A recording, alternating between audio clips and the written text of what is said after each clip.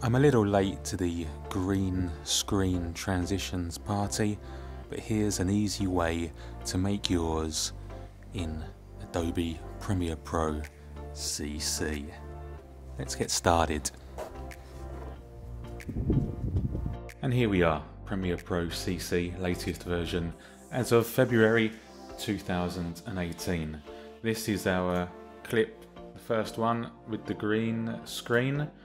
And here is a clip of the thing that I want to have on the green screen. This was filmed in 4K, this is in 1080, but as we're only going to be putting it on the green screen, it doesn't really matter anyway. So the first thing that you want to do is to put your green screen clip on the top, and what you want to be on the green screen on the bottom. At that point, go over to your effects tab, and what we want to be using is Ultra key.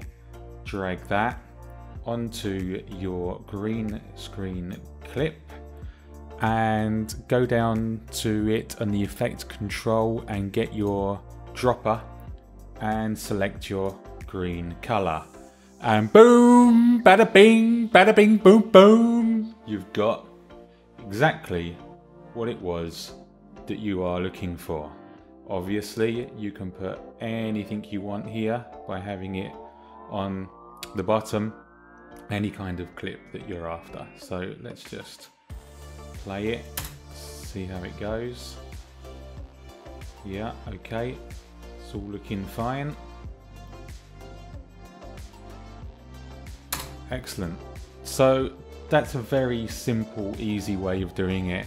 There are more in-depth ways of getting it absolutely perfect, but if you're just after a quick and easy way of doing it in Premiere Pro, this is your guy.